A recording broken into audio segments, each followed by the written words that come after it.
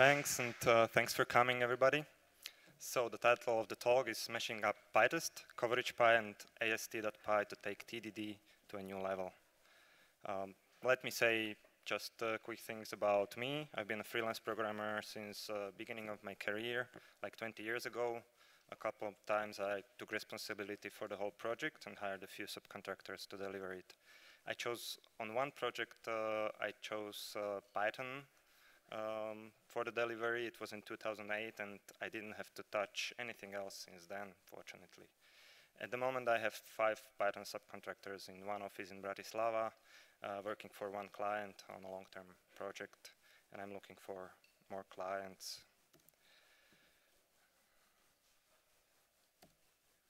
Okay, I have a little survey, so survey time. So how many of you did write at least one automated test? Cool. Who has test suite longer than 2 minutes? How about longer than 10 minutes? Okay, so some hands. No, well, okay, 8 hours. Okay, two hands. Who is getting a broken build too frequently? Wow, that's cool. Who's using nose? And how about PyTest? More people. Okay. So these are 3 user interaction limits. 100 milliseconds is the limit for user to feel the system is reacting immediately. 1 second is the limit for users' flow of thought to stay uninterrupted, even though they will notice the delay.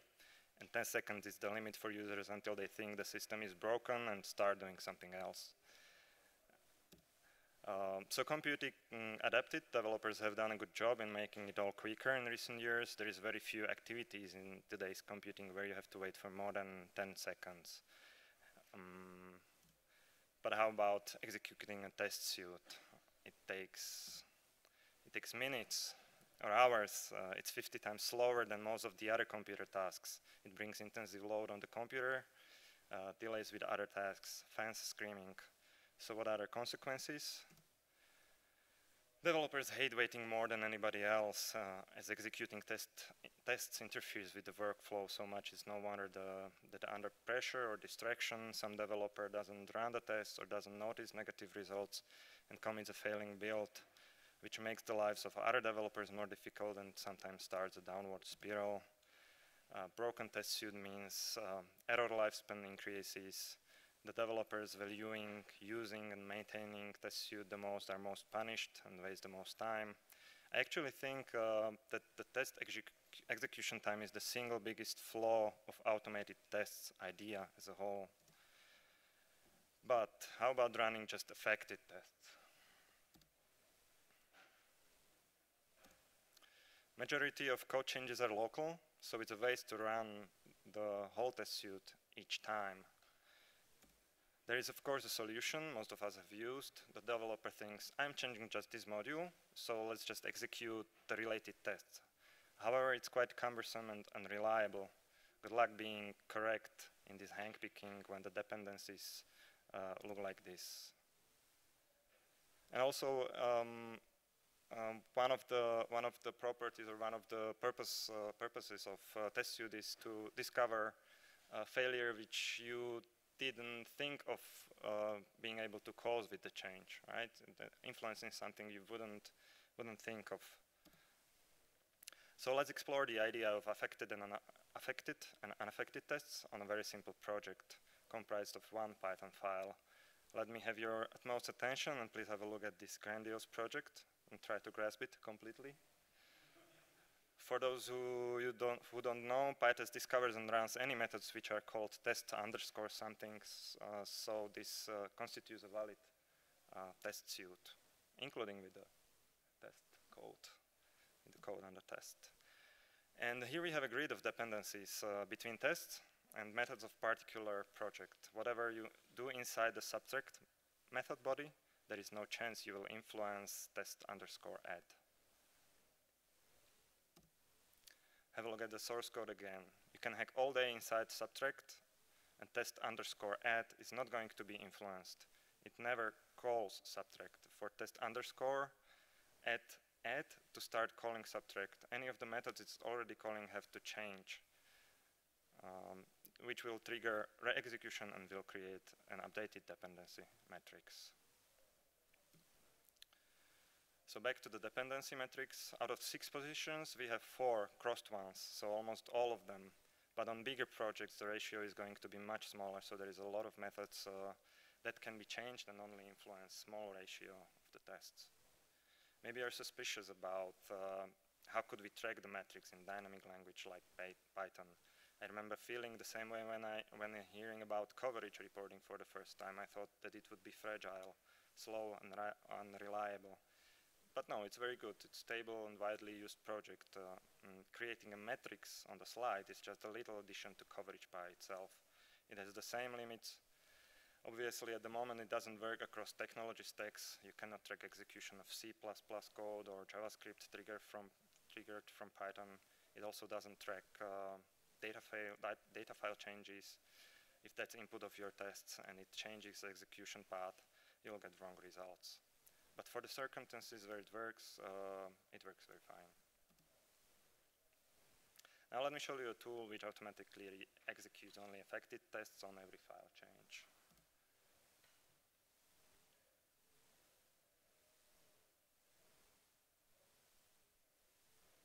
3 tests executed. I changed 1 method.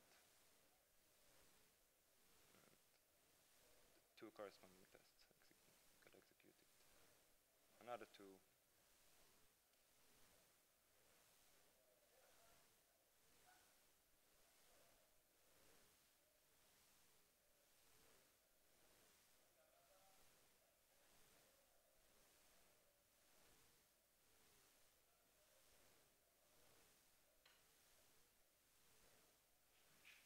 Also, if you want to be evil a little bit, you can join 2 methods or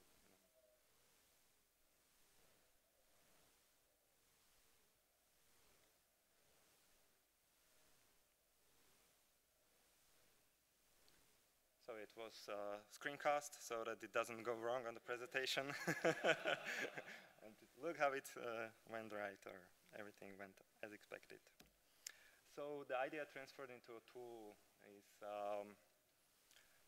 testmon or py.test testmon resides on testmon.org page and on GitHub. Let's go briefly through the libraries which it is based on.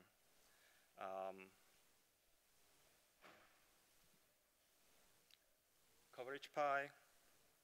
It's the giant which allows all this after some initialization and executing of this code snippet. We get the file names and line numbers of executed code. Coverage.py is mostly used as command line reporting tool, but the features of coverage.py which testmon uses are almost documented and almost part of the API.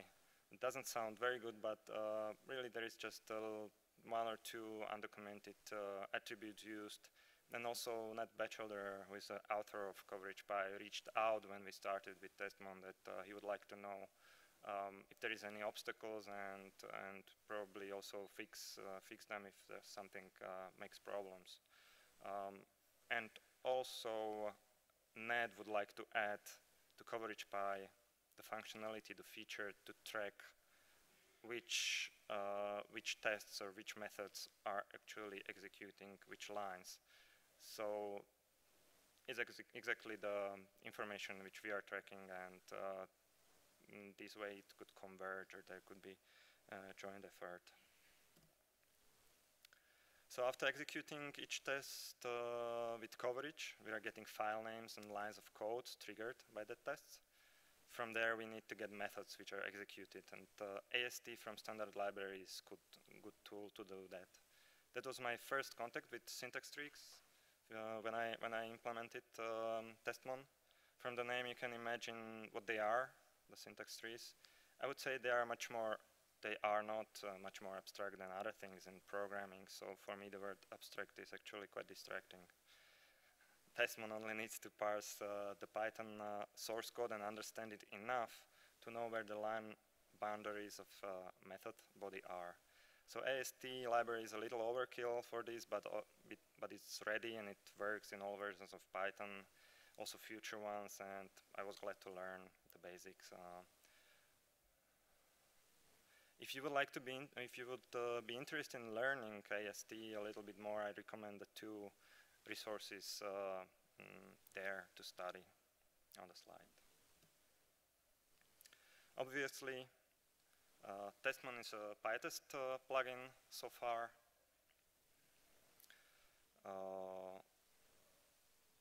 PyTest seems to have a more active community recently.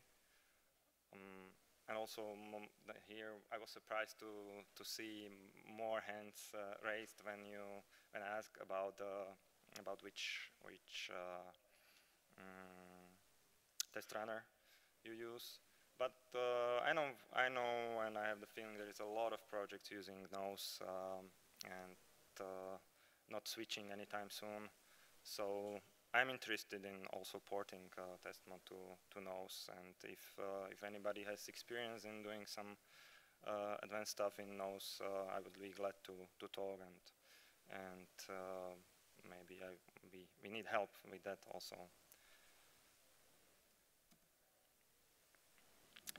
One interesting aspect of the whole project of testmon was that I thought that this is a valuable tool which many people could use, and it would save them a lot of time. So I asked for money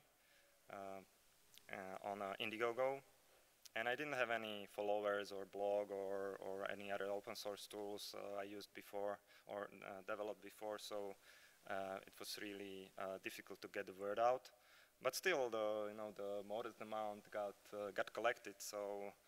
That was a nice inspiring thing, and I would encourage you, if you have done something good for the community and have a blog or followers and would like to dedicate your time to do some valuable tool, don't hesitate and use this route.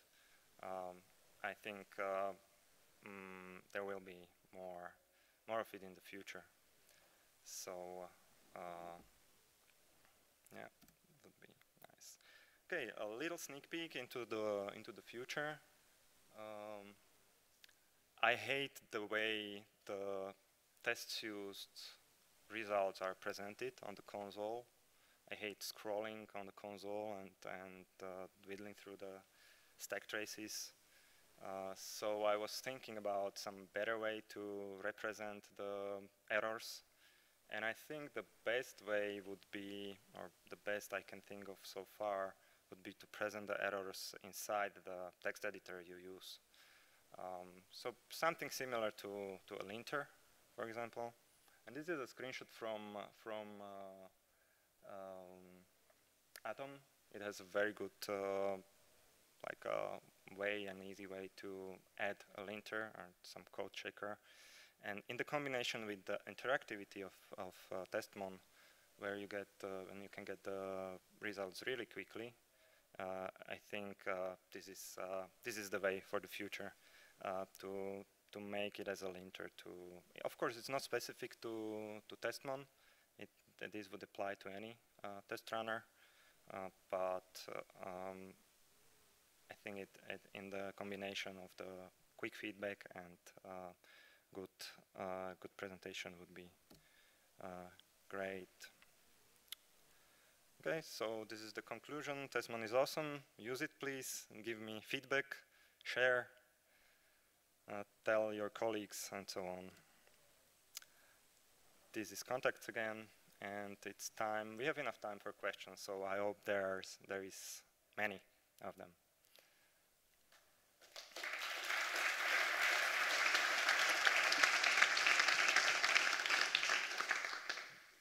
Please raise your hand if you guys have questions, and we'll get the microphone to you.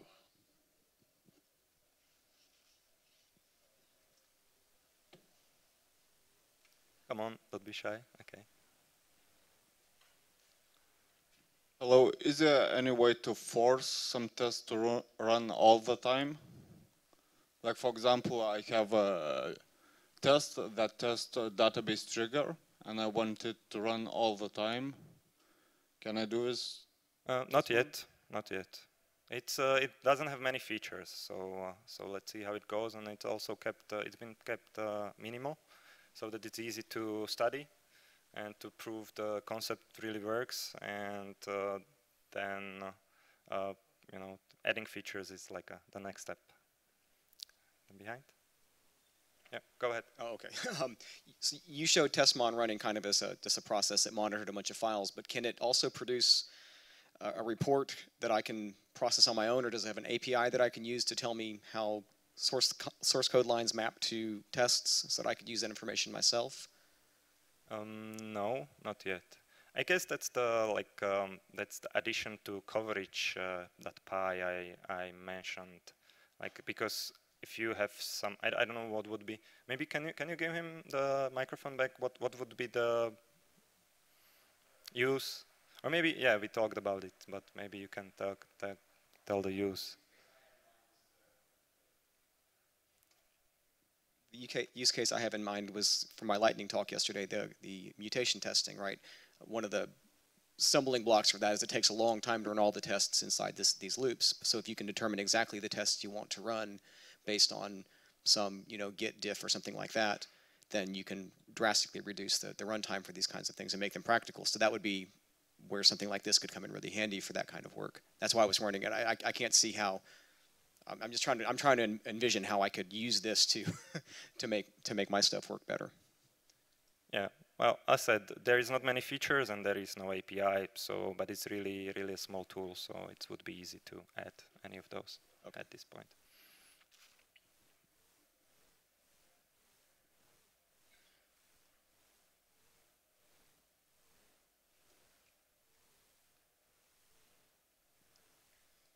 Yeah, hi.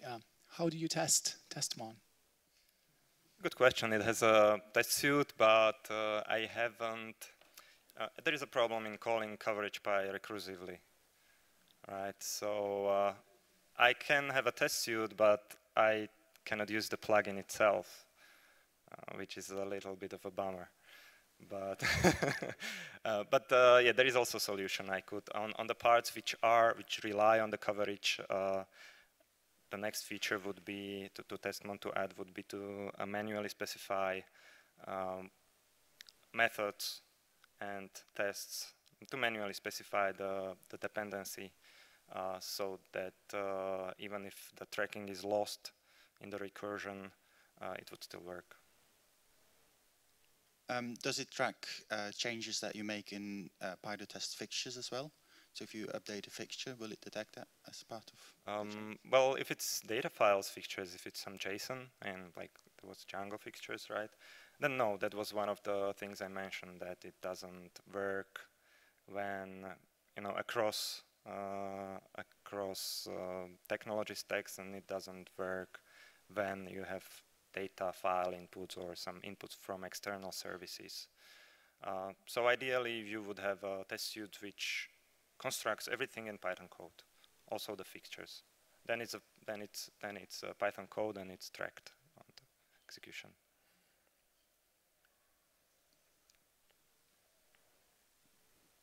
Could you go back to the little example you gave with the subtraction addition stuff? Yeah. So what you did not show in the little screencast was what if the subtract method gained a call to add? How would it deal with that? So you add a new dependency basically to one function, right? How would it know that? Would it know that after running the test once, or when would it notice? If you add a call of add method to subtract method, yeah, right? The subtract method is called by two tests, right? So all of them would be, both of them would be re-executed, the test subtract and test both. Yeah, but test add wouldn't be, and it's now a new dependency in subtract. It wouldn't be, and it wouldn't gain the dependency also, right? So there's a new dependency because subtract now calls add, and the... But test add doesn't call subtract. Okay, got it. Okay, my fault. Thanks. Also, that's a good remark. Like we've been using the test on the on our project, and most of the bug reports have been like this, fortunately. So, so we found out that testmon is right, which is quite a good surprise, because yeah, I also was afraid that it's going to be fragile and stuff. But the biggest problem actually is that tests are dependent, even if you don't know about it. There is some fixtures which that doesn't get reinitialized or something like that. So then you get failures because testmon always runs some other dynamic subset of your test suite, which doesn't happen in any other circumstances. So that's like the biggest problem in adopting. Okay, next question. Okay, if my test calls a helper function. Sorry? If my test calls a helper function, and the helper function changes, will it notice? Yeah. Because it's the part of the tree? Yes. Okay. No, it's not part of the tree, it's part of the execution. Well, the syntax tree or the AST parsing is only used at the end of the whole analysis, and it's not that important. The important thing here is that when you run the test, and the test calls the helper function, it's in the list of executed lines and executed methods then of that test. It's in the dependency metrics. It will appear as a dependency. So that probably answers Floris's question, which was about py.test fixtures, not about data files. About text files? Py.test fixtures. Okay. In other words, it was a question about staying in the Python world, not a question about JSON fixtures. Yeah, that answers the question. Yeah, so py.test fixtures are created by a method, right? So it's gonna get tracked. How does it restart the test runner? As in, does it restart the entire process, or does it? Sorry, could you talk slowly? Because testmon is implemented as a py.test plugin, right? So how does it restart the test run when it tries to run new tests? As in, how does it affect session scoped fixtures, or do you restart the entire process, or exactly how does that work? Well, I'm not sure about the session scoped fixtures. It really depends on the changes. Or are you asking about the runtime itself? Like I can about the fixtures set up and tear down, basically. So after it's run a couple of tests, will it tear down all the fixtures and restart them again next test, or does it? I'm not sure. This might be well, not tested yet. I'm not sure how it would behave. So a session fixture is always run, if I understand correctly, always run just once in the beginning of the test execution, right? And if you change anything in there, that's not tracked, because the specific test doesn't execute any of the session fixture, right? So that wouldn't get caught, wouldn't get registered as a dependency.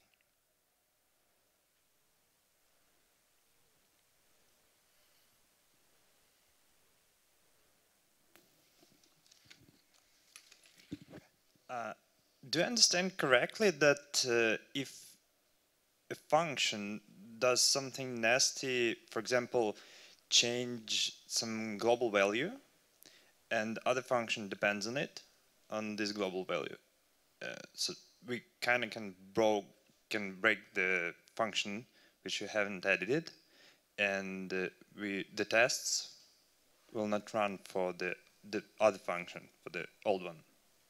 This is quite difficult to explain, but if that evil function changes some global value, it will appear in the dependency metrics. Either it's called by a test or it's not. For every single test you can say that. And for the tests which do not call the function, it doesn't matter what the evil function do. The world can explode in that function, but the tests are not executed. The tests do not execute it.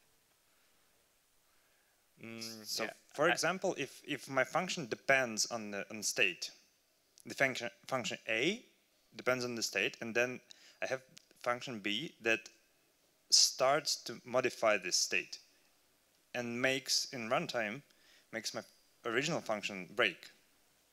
How? Well, testmon either this is a test dependency, right? Because the evil function gets called in test 1, and then the test 2 relies on that global value. So that's what I called test dependency, and I talked about. That would be a problem. But if there is, if the tests are independent and the test 2 doesn't rely on that value and resets it again, or doesn't use the value, it doesn't matter. It gets registered, or it works as it should. Okay.